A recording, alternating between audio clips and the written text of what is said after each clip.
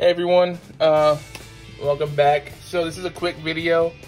I was recently asked about the seasoning mixture that I use most often. So here it goes. Here we have a 1/4 cup of Sazon.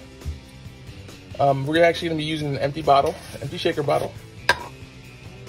So I know everyone's boycotting Goya for whatever reasons, but I still have it in the house, so I'm gonna use it until it's no more, okay? So we have a 1/4 cup of Sazon, okay? We're doing bulk, that we can use it over and over again. Here we have some Adobo. We're gonna go ahead and put, I wanna say 1.5 cups, okay? Remember, we're making bulk.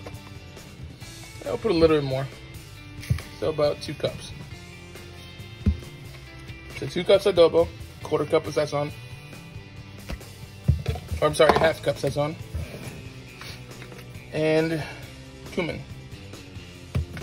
You don't want to put a lot. I'm going to put about 2 tablespoons. Okay, we'll close that up. Give it a shake. And there we have it. Our own mixture that we'll use for just about anything. Chicken, pork, fish, rice, whatever you choose. Now you have it made and set. All right, thanks for watching, guys.